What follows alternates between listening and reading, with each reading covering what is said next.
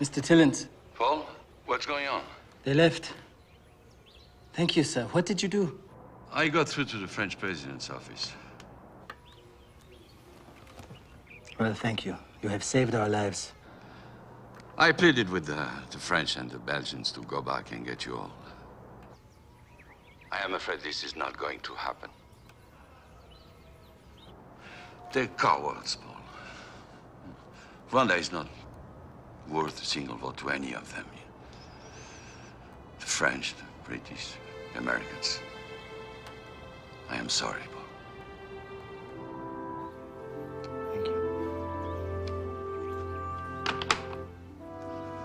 There will be no rescue, no intervention force. We can only save ourselves. Many of you know influential people abroad. You must call these people.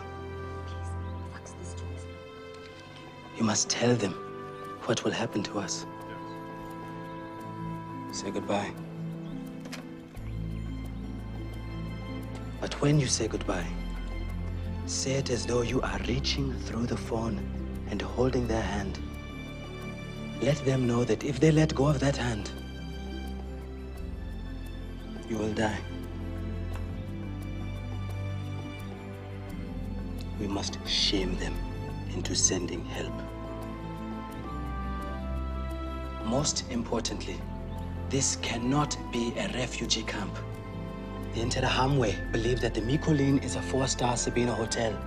That is the only thing that is keeping us alive.